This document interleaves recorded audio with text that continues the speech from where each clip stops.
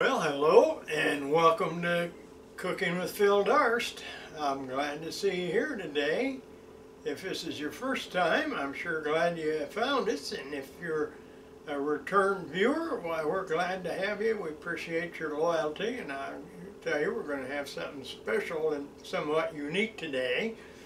The long story is that I was going to make a Indian dish which is called mushroom mutter, or I think they pronounce it meaty at times. I've looked it up, can't read Hindu, but I know that basically what it is a great dish with mushrooms and green peas and a few other ingredients, and of course Indian spices. Now, I've shown you a number of Indian dishes, and I'm going to show you some more. But I Americanized this a while back, and I've got to tell you, it was delicious. So I want to share it with you and show you how I modified it a little bit and put a few extra and different ingredients in it than the Indians use, and come up with a tremendous meal that I think you'll enjoy if you'll make it.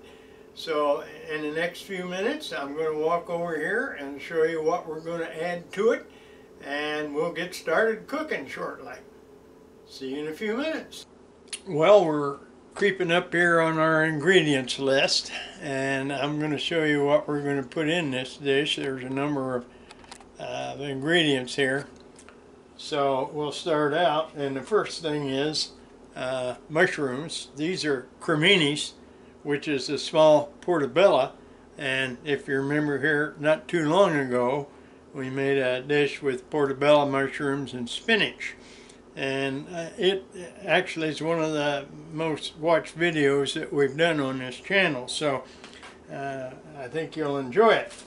Now, one of the things that the Indian recipe calls for is green peas, so I put the green peas in there. We're going to use not quite a cup of these, about 3/4 of a cup. Here a while back, if you remember, I made a dish with cauliflower and spinach, and it had some leftover cauliflower. You know, when you're single, you eat a lot of leftovers, and if you buy a head of cauliflower, you got a lot of that left over. So I decided to put some of this in here, and it added quite a bit. A couple of my favorites that I use quite often, if you notice, I've already trimmed the stuff off of here that we don't want to eat. There's a carrot and there's a parsnip. Now, I don't know if you've used a lot of parsnips or not. The difference to me is they seem to get a little sweeter. So we're going to put some parsnips in there, and then of course we have our choice of onions. We can use a sweet onion. This is pretty sweet. This is a red onion, which is a little different than the Spanish onion that I would often use, and it's not quite as sweet as the Vidalia. Now, the other thing that we almost always use is garlic, and we're going to press this into our dish a little bit later, so I've already cleaned off the skins. And then tomato paste is something that you can see I use a lot of it because this tube's getting pretty well down because we like tomato flavors. And the other thing, along with the tomatoes, is fire roasted diced tomatoes. Now, I like them fire roasted. You may not. To me, they give a lot of extra boost and flavor to a dish rather than just plain old tomatoes. You can use fresh tomatoes if you want, but for some reason, canned tomatoes seem to me a little bit better than the others. Now, I'm going to show you the spices that we're going to use in a second. My rosemary out in my little herb garden died off, so I've got to use dried rosemary, but there's a little bit of that. I'm going to show you the quantities a little bit later.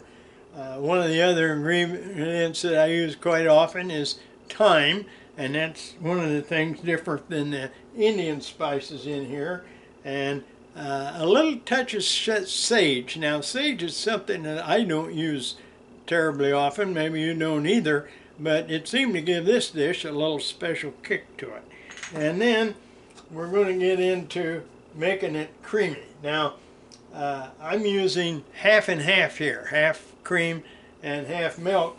If you're a vegan or vegetarian, you can use coconut milk. I often use coconut milk in the dish, but in this case I use this. The other thing, there's some options. If you're vegan, vegetarian, this is a vegetable flavored soup base, and you could use it in there. I'm going to put one of the things that I use quite often. This is better than bouillon. It's an organic product. This flavor is roasted chicken base, and I'm going to put some of it in here, and it really is going to kick up the taste a little bit. So you've seen what's going to go into it. I'm going to chop everything up to save you the time watching that.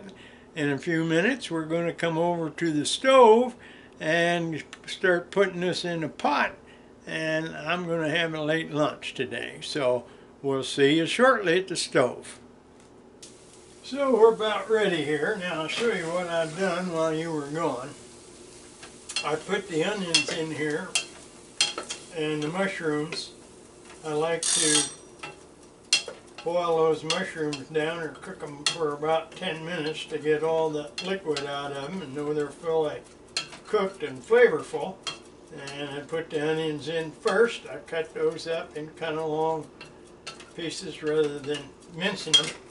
So I've done that. Use some olive oil in it. And next step is I'm going to add the garlic.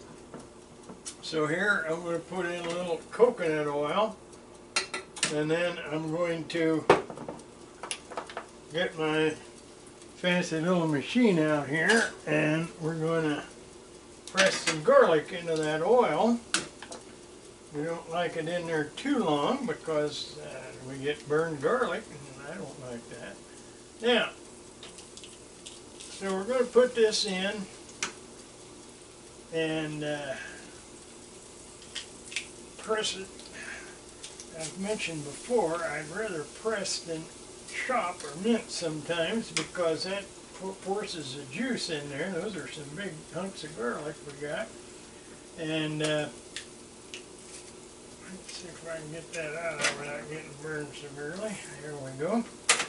So I'll cut that off there. Sure I get it on, stir just a little bit again so we don't burn it. It's going to start blending with our onions and our mushrooms. And there goes the last piece in. Looks like I got some around the edge. We'll take that off here in a minute. And there we go. Now we got garlic. That was 3 cloves. You can use a couple if that's all you want, or you can use 4. I had a few pretty good sized ones there, as you can see. So I'm going to have that meal enhanced with the garlic flavor. We'll see if we can get that the very last bite out of there. There we go. See, there was a lot of garlic. Didn't want to come out. So we got garlic in there now, and then I'm going to start adding the vegetables before I add the liquids in. Okay, got to stir it up again.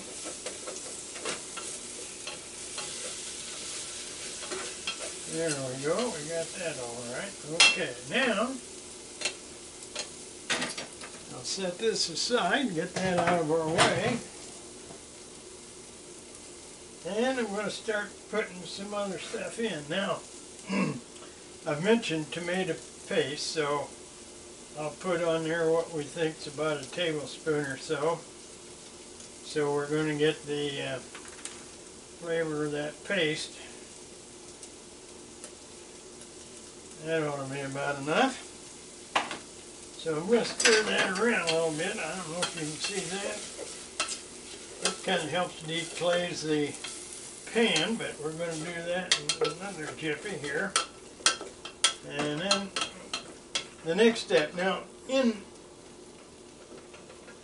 the comment or message down below the video, you're going to see the recipe and how much of everything I use. I've got our spices in here. And I've told you what I've used. That's thyme and rosemary and a touch of sage. So I'm stirring that all in there to blend and mix those flavors well. Let that sit for a second or two, and then we're going to start putting some vegetables in there. Over here in the microwave, I've got the bouillon. Boil that up a little bit, and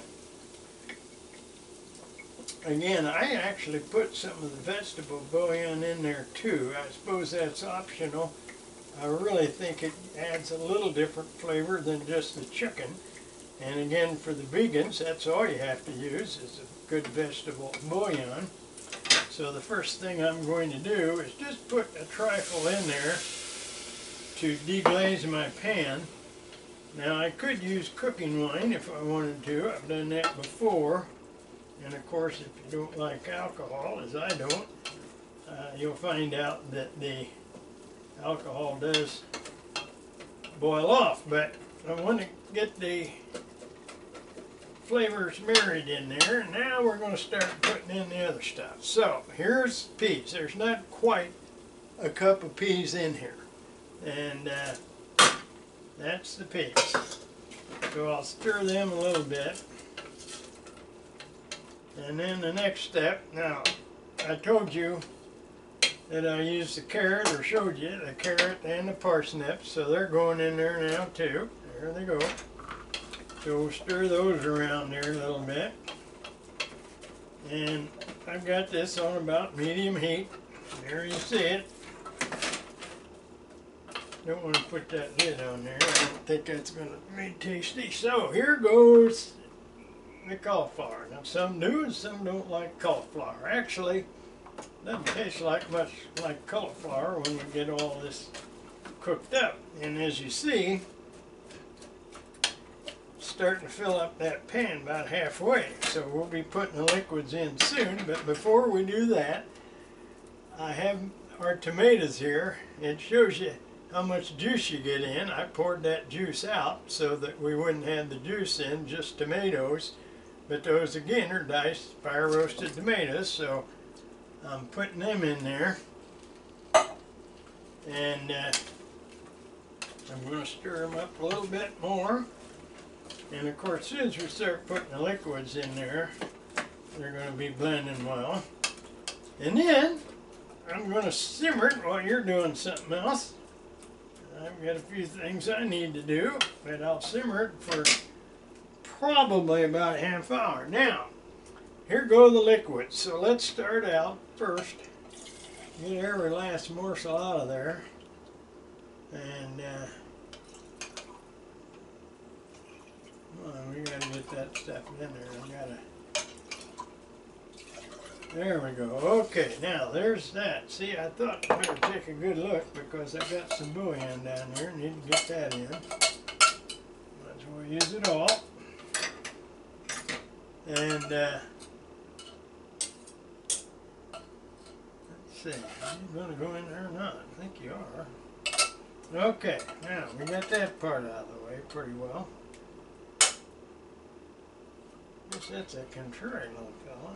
There it goes. Okay, we got that guy in there. Now, I think we've used up all our vegetables, our garlic, and it's about time to put in just about a half a cup of cream and milk combo. And I told you before, if you're a vegan or vegetarian, you don't have to do that. You can use coconut milk, which is something I do quite frequently, but I had some of this left over anyway, because I don't drink much milk. And there it is. Now I brought it just about to where it's covering the vegetables. And I didn't add any water, as you saw. I'm going to put just a skosh more milk in there and bring that right to the top. And that's about it for now. So my next step is to put the lid on. First I'll give it a stir. And I'm going to turn this back to just barely simmering so that those flavors get together and marry, I guess is one of the things that they say about them. But I'm going to tell you, this stuff's going to be good. So a little bit later, you should see me over to the table. There's not much more to do other than I'm going to stir it a few times. I'm going to set my timer here for about 20 minutes and see what happens. What we need to do is then to see how tender the vegetables are. Now, certain people like a certain tenderness. Some of them like them kind of crunchy, some of them like it almost mushy. I usually like mine in between. So I'm going to check it a little bit later, but the next time you're going to see me is over there at the table because I'm going to enjoy this. So I'll see you at the table. Goodbye.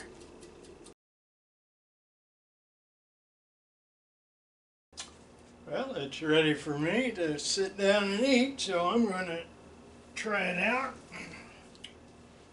I've got my basil on here. I'm going to cut this up and put it in here, I guess, because I kind of like basil along with this. I like it with about a lot of things. I put this red serrano pepper out here to tell you that I decided to add a little bit of this to the dish that we're having.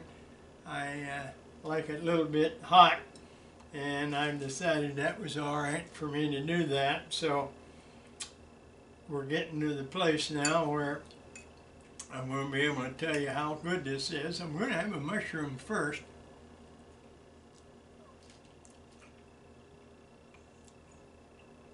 Mushrooms are usually good. This is especially good because it's got some of the other flavors with it.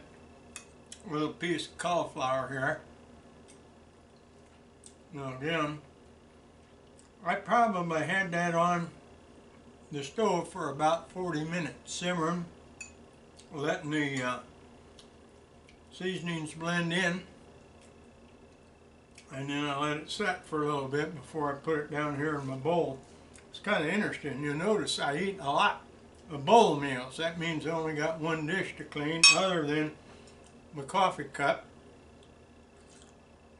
And I usually enjoy a little bit of coffee before or after a meal. So, we're going to wrap up today. I'll have the recipe down below the video so you can see exactly what we put in here. I was going to tell you, this is really one of the better dishes that I've enjoyed. I think a lot of it has to do with the seasonings that we put in here. And again there, it's been Americanized. I Americanized several recipes, and I find that you might enjoy this. I hope you'll try it. And if you do, I wish you put down there in the comments how it was to you. If you want to make any changes, improve it, that's up to you. I'm going to try it, and I'm going to give some to my neighbors after a bit. They're always awful good to me, and they like to try some of my food, so I made an extra big batch today, and I'll give some away, and I'll have a couple servings, and I'll enjoy it. But again, it's been very nice to have you here. I appreciate your attendance.